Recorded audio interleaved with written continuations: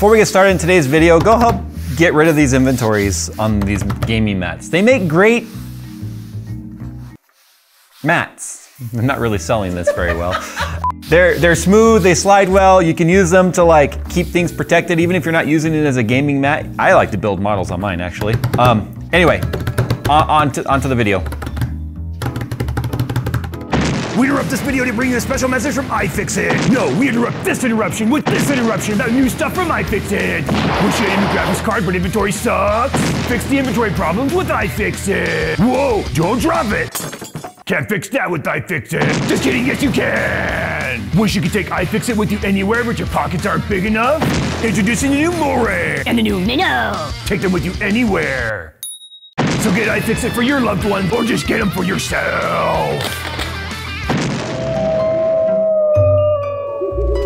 So every now and then I get these Amazon companies that will reach out to me and be like, hey, review our thing. I never, ever, ever review their thing. But sometimes it intrigues me to the point where I go buy their thing. And that's exactly what we got today. This is the Verzon triple screen 15.6 inch portable foldable monitor dual screen with VESA extender 1080p FHD IPS for laptop PC 360 degree rotation kickstand for Windows, Mac OS or smartphone. What's ironic is it's clearly an ODM or OEM because here's a outline where the brand I guess would go, and there's no branding anywhere on this. And the last time I did that, it turns out they were IP thieving, and the actual company that owned the IP was like, hey, they stole our stuff. Anyway, as best as I can tell, this is an ODM, but for what or for who, I have no idea. So anyway, the idea behind this is that it's an easy way to add multiple monitors to a laptop. But what I showed you in the past, in our previous videos, the ones that had like a spring-loaded clamp that would clamp onto the monitor of your laptop and then two screens that would fold out or slide out from either side, making it a quote-unquote tri-screen by utilizing the laptop screen. Which, by the way, I think the name tri-screen is a little disingenuous considering the fact that it is not a tri-screen, it is a dual screen, which only becomes a tri-screen setup once you utilize the screen on your laptop or whatever. So I don't think that's very fair. But I actually bought this for a reason, because I'm gonna use this as our monitors for our podcast set. Because here's the problem with my current setup. It is a ViewSonic USB-C external monitor, which our Asus monitor took a crap. That's the one that was on the VESA arm. But the biggest issue was that with the way we sit for our podcast, I have the monitor facing me at a 45-degree angle, and Phil can see my monitor if he leans his head over. Nick cannot because he's on the back side of it. But the idea about this being a folding display is if I fold it over on itself and then it's sitting like a tent, and I just mirror the image, or I duplicate the screen, then Nick can see exactly what I'm and Phil are seeing. So it has a purpose, but when it comes to like mobile editing stations and stuff, like our use case and what Phil would be dealing with whenever we'd go to Computex or a launch event somewhere, like we went to Vegas or CES coming up, this is the perfect type of screen to basically be an accessory to just a powerful gaming laptop or a powerful editing laptop, which is much better than carrying around a full-blown desktop or whatever. And with how powerful laptops are now, the only issue with laptops is screen real estate, especially when you're editing. And considering these are IPS, means that they're gonna give us, hopefully, good image quality and good color rendering, so that it just works as a nice setup, if you will. Anyway, let's go ahead and unbox it. Enough talking without actually taking it out. I don't know anything about it, to be honest, other than what I just read you through the description. I can tell you they appear to be the biggest version so far of any of the monitors we've taken a look at, because the previous ones were 13-inch and then I think there was a 12-inch. So 15.6 will be nice. It's funny because they called it a dual monitor on the top side and then tri-screen on the bottom. Oh yeah, foldable dual monitors, portable tri-screen. Foldable dual or portable tri. It's actually a little weighty, and like if weight equals quality, then that's a good sign because they're fairly weighty. So we have, oh, there's the brand right there, Verzon. Cool. Multiple connection for laptop. It's like, it just says take plug and plug in is basically what it says. One of the things I thought was intriguing though is I saw on their Amazon page, they have this like post that both screens are folded open top to bottom, and they're hanging on this post. I don't know, I didn't look to see where the accessories are for that, but I like the fact that we do have 4 cables. I do like the fact that we have some mounting options here. This is probably the most hollow feeling power brick I've ever felt, if you want to know the truth.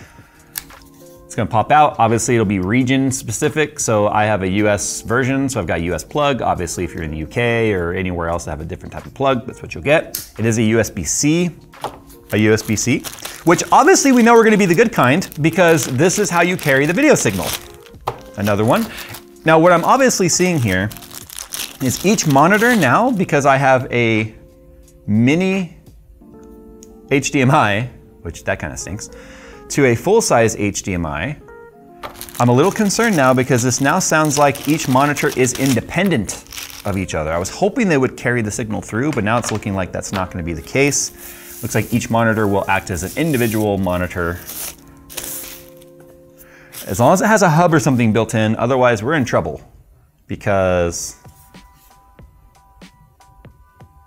oh yeah, it does. It looks like it does have a hub. So it's got power, both monitors. Okay. So on this side right here, we have, looks like we have our menu adjustment, which are like little rocker knobs, which are kind of interesting. And we have our return button. One's for each, so it's 2 basic identical setups, although one has like what looks like a return switch, another one has what looks like a reset switch, which is kind of odd. But I'm assuming both of those are gonna be one for each monitor. And then, so our mini HDMI, that's a battery, so that must be for power right there. Another HDMI. This has 2 squares on it, so I'm hoping that means a single input for both monitors. I'm really hoping, and then we have a power plug. There's actually no manual in the packaging anywhere. The paper might have a QR code or something, but that's fine. Let's take a look at the thing. This is the whole reason of why I wanted it, so that I could fold it back like that, have a monitor facing me, a monitor that Nick can see, and then, like, even if you wanted to do like portrait mode, you could do that. It's its own stand technically, but I'm a little disappointed as there's no, oh wait, there's a kickstand right here. Bam. So you could do it like that. So you could have this, like, say, next to your monitor, next to your laptop. So you'd have a top and bottom display and then your laptop next to it. It's its own kickstand. It's got its own power source and stuff. Awesome. This laptop should be able to also provide enough power through the other USB-C cable to power it. So let me get it all turned on and hopefully set up. All right, so setting it up was pretty easy. It took a second for the laptop to detect it. Initially, it detected this monitor down here, and that one just kept RGBing. But what I want to demonstrate right now is when I plug it in, how fast it will, now that it's been set up, recognize what it is, and go back to how I set it. There's that. Boom, boom. Pretty quick. One thing I want to point out too, if you are running the HDMI, then you have to run a cable individually to each monitor. However, if you are using USB-C, you can do USB-C multiple display. Now you'll notice I'm using a 90-degree cable right here. This is for the power going to the power brick. This is my cable. The cable they provided is so short, being useful as a power plug if your laptop does not have multiple USB-C ports or a Thunderbolt port, which this one does not. It does not have multiples of it. A lot of modern laptops now have at least 2 USB-C. Since this only has 1, unless I go to a hub and then from the hub out, which might then be a problem if it's having to supply power as well as dual monitor, which would not be ideal. That's why you have the separate plug right here. So I just use my own 90-degree cable, which is long enough and it's going off the table and plugged in. I also feel like they should have provided not only longer USB-Cs, but 90-degree cables. Because look how this is like popping over onto my laptop right here. We have this sitting at a very awkward angle for filming purposes, so you don't see the reflection or the glare on the matte screens. But they are a matte screen, which is nice because we all know high reflection screens or glossy screens just in bright environments are a reflection nightmare. They're also 60 Hertz, so they're not gonna be good gaming panels, although with the HDMI, you could use these with a battery, a big fat battery bank plugged in. You could have this plugged into, say, well, I would assume to like your iPhone or your iPad or whatever with the USB-C or the Lightning to USB-C output could probably work. I don't have one of those cables to try it. So if you're on like a car trip or something, you could plug this into like USB-C cigarette lighter or whatever, or not cigarette lighter, but power plug. And you could use this as a true mobile device. It's not a high power item. So you can run these off of like charger ports and stuff built into cars. Or in this instance, as you can see right here, we're just using it as a multiple display. So I want to try and take a little tour through the menu right now. Out of the box, the brightness is good. My complaint about the other tri-screen clip-ons that we had looked at was the brightness on them was really, really bad. Or if we were using multiple connections to plug it in, which we had to on the previous one, each monitor had its own cable, not a pass-through like this, you would get one monitor having a completely different brightness and saturation as another monitor. And in the previous videos when we messed around with that, we could not get them to match, even though the settings and everything in Windows were identical for each panel. That could have been actually a variance between the panels too, to be honest. But because they're attached like this, they're identical panels, they're being passed through, the signal is the same for both, so they look uniform. But anyway, I assume this is gonna be the top one right here. So this should be a flip switch. Yep, see how it's upside down? So now if we were to do this, right? Now it's facing the right way. Now we just have a camping tent of monitors sitting there. But that is a physical button. There's no sort of accelerometer or anything in there to identify when it's flipped, and it's just the push of a button, pretty simple. Toggle switch right here. Yep, there's the brightness. We can really crank that guy. Although there's not a huge difference between, let's see, that was 100. It was at 60. Really the brightness range is from like 1 to 30. And then from 30 to 100 is like the same as 1 to 30. So you can see right now the source is set to multiple input right there. If it was using its own Type-C to just this monitor, you'd see it. There's HDMI, there's the eye care mode, delay sleep, so it's gonna turn itself off if it doesn't see any settings. We do have a couple different preset modes on there, so you can do, obviously your brightness has a volume. Are these don't have speakers in them, do they? Why would there be a volume? I don't think the speakers are working right. Like, I honestly think it's broken. Okay, welcome to the final video and conclusion of the Expanse PC build. I told you guys in the last one that the next time you see it, it will be done. So that's it's like I'm watching a YouTube video through a walkie-talkie. Yeah, it's really bad. I would never use the volume in these unless I was in a pinch and just needed to know, like, is the sound output working? Sure, okay, past that, leave it alone. I wanna know what the other modes look like here. So can you, damn, I keep wanting to go to this monitor, like they can have its own. Can you actually bring up both menus at the same time? Yes.